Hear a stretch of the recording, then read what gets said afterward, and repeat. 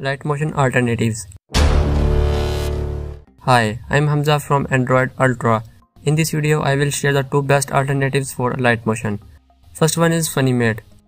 Before starting, I have shared some reason why I have made this video, because recently many devices updated from Android 10 to 11 or 9 to 11, and Alight Motion does not support to Android 11. I don't know why this happened, and automatically displayed from devices not installed, but I have found some solutions regarding this problem.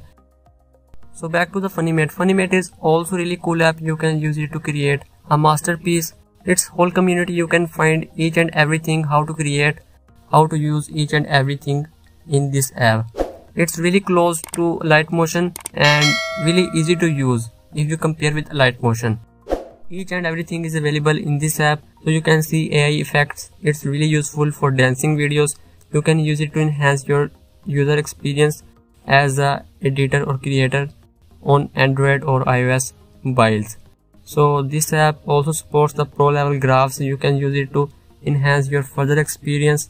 It's also available on Alight Motion, but this app also supports. My favorite feature is user interface, because its user interface is really easy to use for any beginners. Now talking about the export option. If your device support 4K quality, so you can also get the 4K as export option. So this app also paired the watermark on your video, so you can watch ads and your watermark disappear from your video. Note video. Note video is one of the best alternative for Alight Motion, because it's one of the best alternative and also powerful if you compare with Funimate or Alight Motion. It's full featured app for editing, but its interface is very ugly. Honestly, I also don't understand how to use it.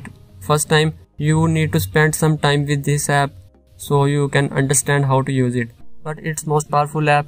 Which one is good for you? So if you create montage or status videos, so you need to go with Funimate, because it's really easy to use for beginners. If you are a pro or create whole project, so go with Node. I hope this video helpful for you. If you're new to my channel, please consider to subscribe and also press the bell icon for more videos. Thanks for watching.